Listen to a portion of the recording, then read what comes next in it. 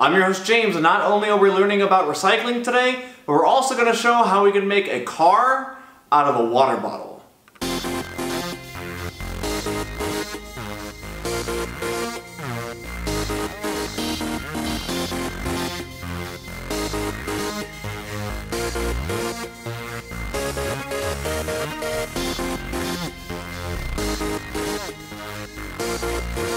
Grab a piece of paper and sketch out what you want your car to look like with all the materials you have. Let's imagine that a new policy that's in place is that gas-powered vehicles are no longer allowed in our community.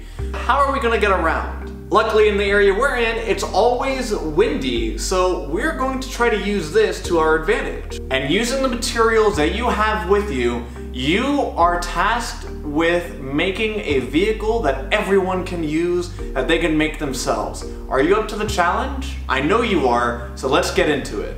Before you get started, every good designer starts with an idea. With all the materials you have in front of you, I bet you have an idea going on in your head right now thinking of how can I turn these into a car. Start off by drawing out your ideas, put it on paper, put it on sticky notes. Get it from here to here. Think of answers to these three questions. Question number one, what do all vehicles need to move? Number two, are wheels necessary? And number three, what will catch the wind or propel the car forward? So right now, grab a piece of paper and start sketching your design and your idea on this pad. How are you going to attach the wheels so they move freely? What item will function as the car's body? In my case, it's going to be a water bottle, but in yours, it could also be a water bottle, or it could be a paper towel roll, or anything else that you could use to make the body of the car. Now that you have a design, spend the next 20 minutes building your design. As you're building, your design starts changing. That's okay. It's okay to deviate and go away from your original drawing. Remember, as you're building, getting the wheels to spin smoothly is the key to making the car work. I bet your guys' cars look great, and I can't wait to see them when you submit them on myfuture.net. Now, what I want you to do is find a long hallway in your home, or just outside your front porch, or in your backyard, somewhere safe, and I want you to test your car. Take a video of it, take a picture of it, and that's what I want you to upload to myfuture.net. Depending if it worked or didn't work, you liked the design or you didn't, we're going to now reflect on what we did. Questions I need you to ask yourself about reflecting on this is, did your vehicle work? Why or why not? Were you able to solve the problem you ran into? When you submit your picture online to myfuture.net, in the comment section there, I want you to put down answers to these questions. Did your vehicle design work? Why or why not? And were you able to solve any problems that came up with your design or with your build? Now, if you've gotten to this point in the video and you haven't finished your car yet, that's okay. You're meant to pause and replay and go back and watch if you need to. So don't feel pressured in how much time it's going to take to build your car. You're going to build it until you feel it is perfect. If your car didn't work in the first test, look at what didn't work. If you used a balloon and the balloon pushed out air and it worked, then you know that's not the problem. If you use the sail instead and you use the wind outside or a hairdryer or even a fan to blow it forward and it still didn't move but you could see the sail flapping, that's not the problem. Maybe it's the wheels. Maybe it's the body of the car. Maybe there's something slowing it down. Break down what's causing the problem and fix it.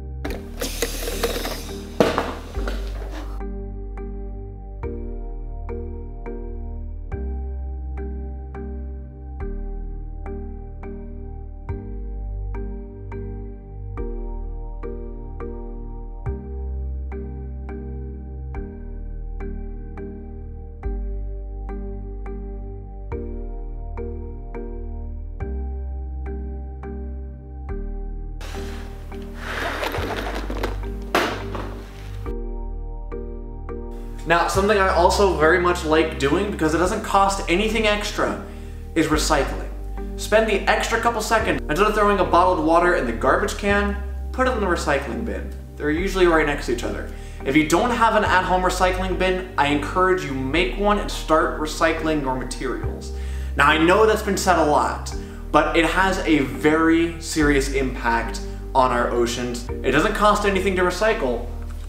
All you gotta do is have a bin for it, toss it in. Now, you know what's even cooler? There are recycling plants where you can take those bottles and you can recycle them and get money for it. Now, because there has been so much pollution and people haven't been doing their part recycling and cleaning up after themselves, look at what's sitting out in the ocean right now.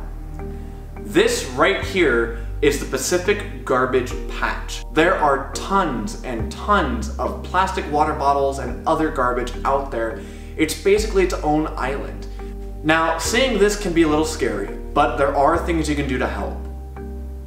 You can recycle correctly, and you can make sure you're using the correct materials when recycling and when throwing stuff away so it doesn't make its way out to the ocean and pollute our waters and hurt our sea life. I've been your host, James, and together with STEM, we can make the world a better place.